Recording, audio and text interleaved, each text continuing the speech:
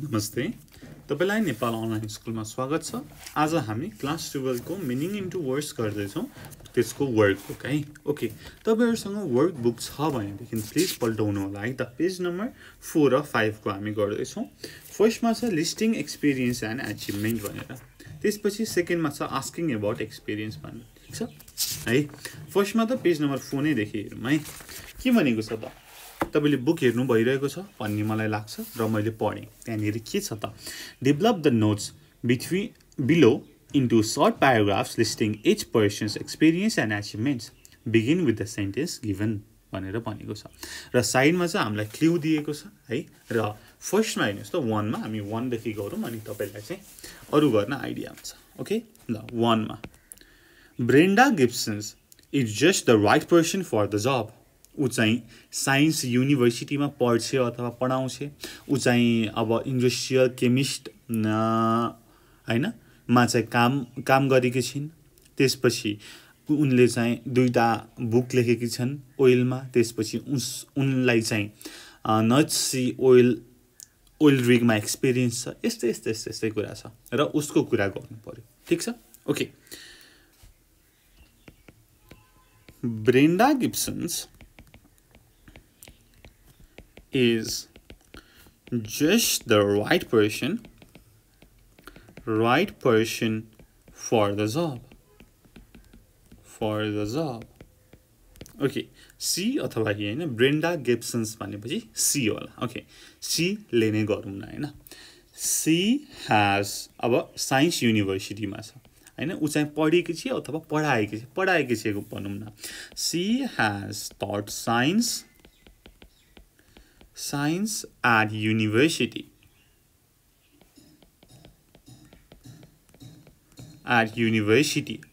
उनी चाहिँ industrial chemist भएर काम गरेकी छिन् यति वर्षको लागि र उनले किताब पनि लेखेकी छिन्। She has worked, मैले त्यो साइडको क्लु हेरेर चाहिँ लेख्दै छु है त। As an industrial chemist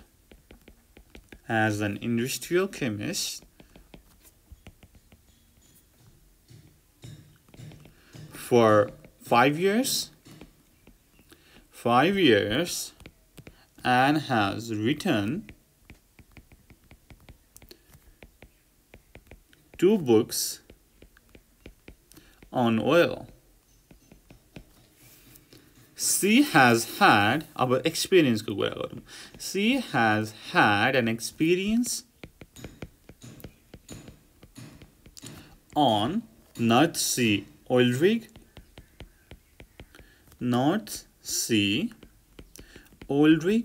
अनि लेक्चर अन इनर्जी भनेर युनिभर्सिटी अफ क्याम्ब्रिजमा 1980 मा दिएकी थिइन्। She was lecturer on energy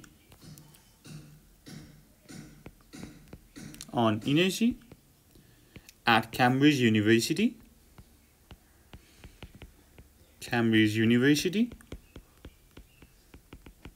in 1980 ठीक छ। यसरी तपाईले गर्नुहुन्छ र हामी अरु पनि गरौँ। 2 मा हेरौँ त के भनेको छ त। The new party leader N.O.S is man of wide and varied experience. ऊ चाहिँ जर्नलिस्ट हैन, त्यसपछि इकोनोमिस्ट, मिनिस्टर पनि भएको रहेछ, टु गभर्नमेन्ट्स भनेर भनेको छ। त्यसपछि चान्सलर अफ एक्सचेकियर, त्यसपछि वर्ल्ड वाइड ट्राभल गरेको रहेछ अनि मेनी हेड अफ स्टेट भएको रहेछ, ठीक छ। अब उसको बारेमा कुरा गरौँ। ओके, he has worked, अब ऊ चाहिँ जर्नलिस्ट र इकोनोमिक्स भएर काम गरेको थियो। He has worked both as a journalist and as an economist.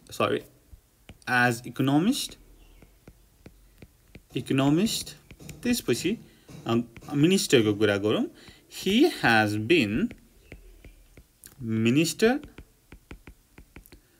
in two governments. त्यसपछि ऊ चाहिँ चान्सलर अफ एक्सचेकियर भएर पनि काम गरेको छ। He has worked as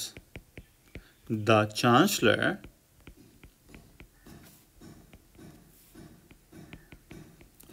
of the Exchequer तपाईले अब 1974 देखि 78 सम्म छ भनेदेखि अब यसलाई for 4 years पनि लेख्न सक्नुहुन्छ हेर्नुस् त for 4 years for period of time है अथवा from 1974 पनि लेख्न सक्नुहुन्छ from अथवा for है 1974 to 78 त्यसपछि he had a worldwide travel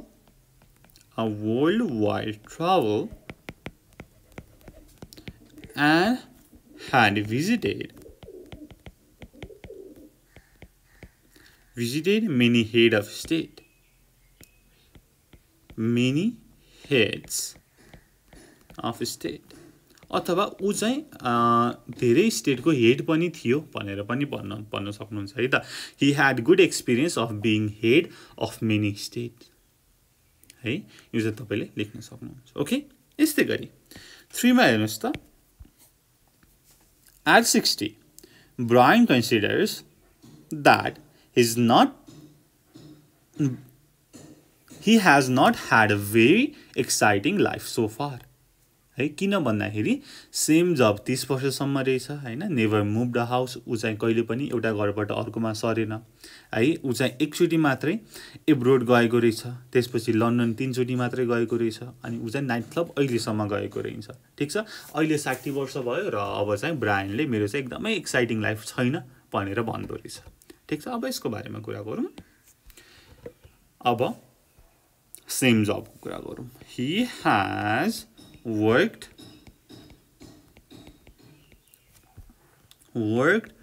for the same job for 30 years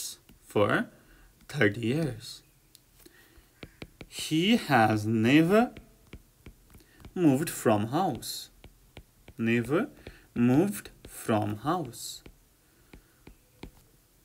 ठीक छ त्यसपछि एकचोटी चाहिँ एब्रोड गएको छ है he has gone abroad once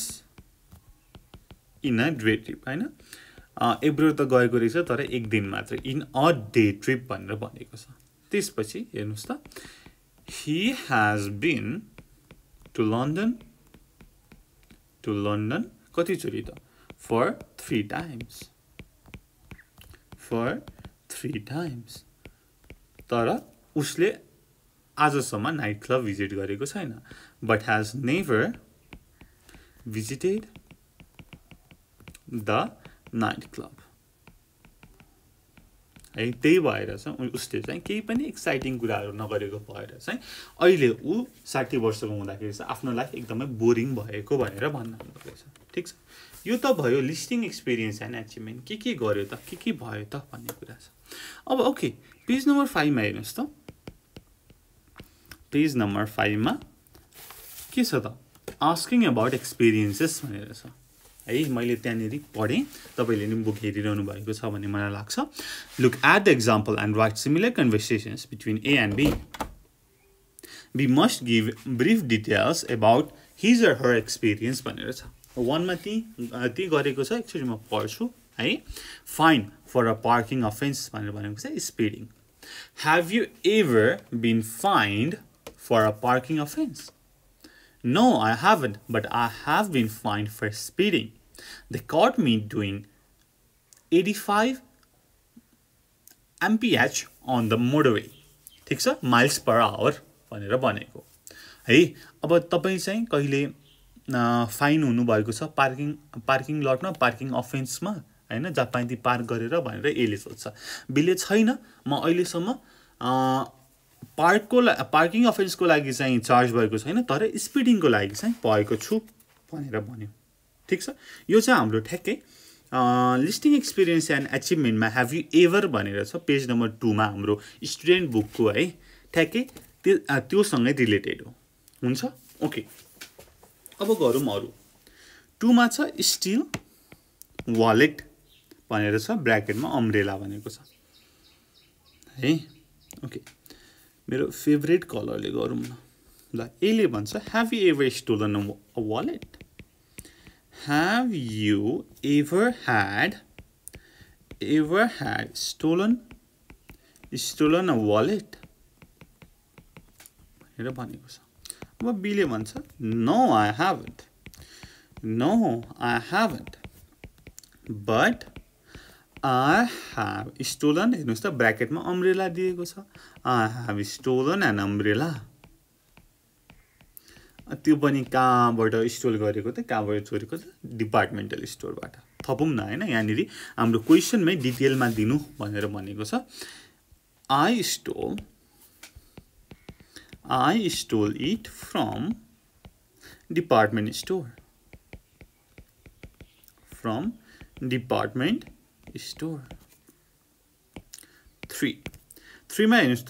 trap in a lift हैन ब्र्याकेटमा टोयलेट भनेर भनेको छ ए ले सोध्यो have you ever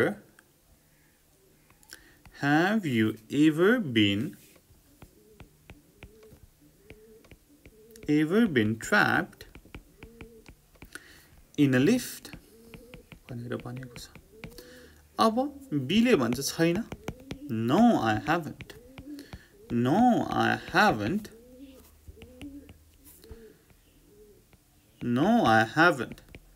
but I have been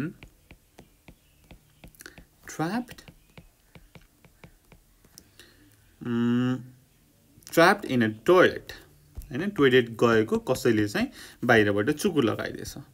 toilet by unknown people गरौँ न by unknown people 4 मा हेर्नुस् त एक्सरे भनेको छ चेस्ट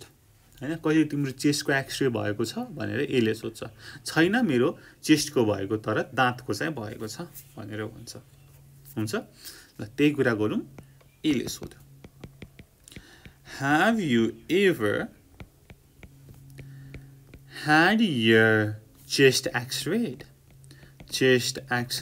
भनेर सोध्यो ठीक छ अब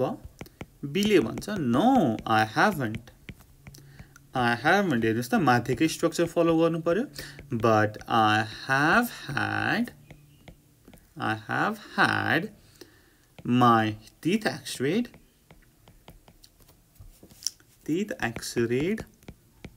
last week अथवा last month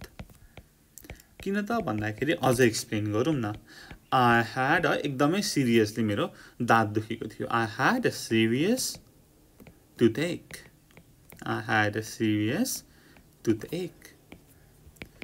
5 मा हेरौँ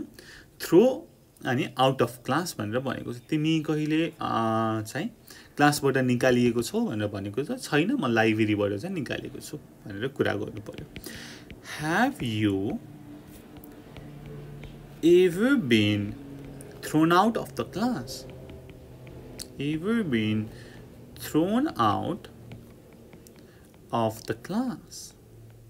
भनेर सोधेको छ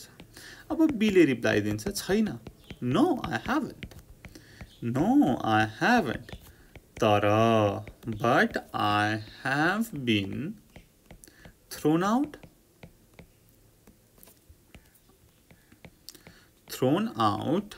of library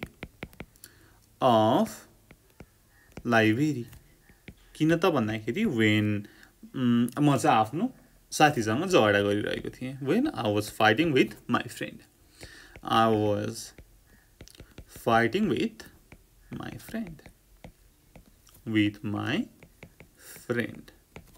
है अब हाम्रो लास्ट एउटा छ 6 मा mistake for a rock star भनेर भनेको छ ब्र्याकेटमा टिभी एक्टर र एक्ट्रेस भनेर भनेको छ तिमीलाई कहिले कसैले हैन एउटा रक स्टार हो भनेर झुकिएको छ हैन कसैले तिमीलाई भनेको छ भनेर एले सोध्छ बीले छैन मलाई अहिलेसम्म कसैले टिभी स्टार भनेर झुकिएको चाहिँ छैन तर एक दिन म चाहिँ न्यू रोडमा चाहिँ शपिङ गरिराखेको बेला एउटा यङ लेडी एकदम ब्युटिफुल लेडीले चाहिँ एकदम दौडिदै आएर चाहिँ मलाई चाहिँ मेरो अटोग्राफ मागेको थिइन् मलाई चाहिँ TV actor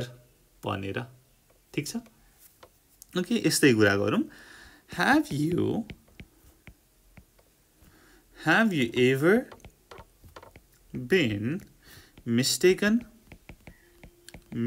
for a rock star rock star भनेर सोधेको छ छैन तर मलाई मुभी स्टार भनेर चाहिँ चुकिएको छन् मान्छेहरु no I haven't but I have been mistaken for a TV actor अब अझै यसलाई चाहिँ डिस्क्राइब गरौँ न when I went to New Road for shopping